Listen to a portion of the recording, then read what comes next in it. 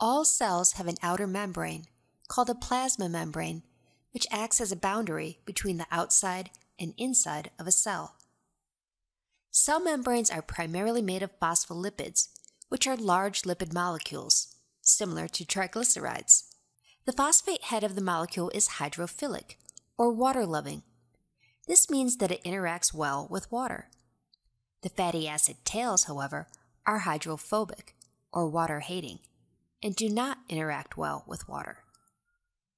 Because of these unique properties, when placed in a liquid environment, phospholipids tend to arrange themselves into a phospholipid bilayer, so that only the hydrophilic heads interact with a watery environment, and the hydrophobic tails crowd inward, away from the water.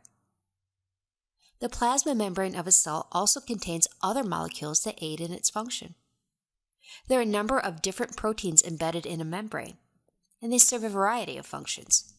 Some are involved in the transport of substances across the membrane, while others help in cell-to-cell communication.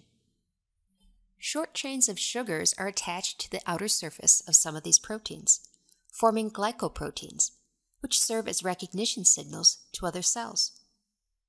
Cholesterol is present in the membrane as well. Cholesterol lends support to the membrane and regulates fluidity, giving the membrane the general consistency of olive oil. The phospholipids, proteins, glycoproteins, and cholesterol are all present in the membrane as a flexible pattern, commonly referred to as the Fluid Mosaic Model.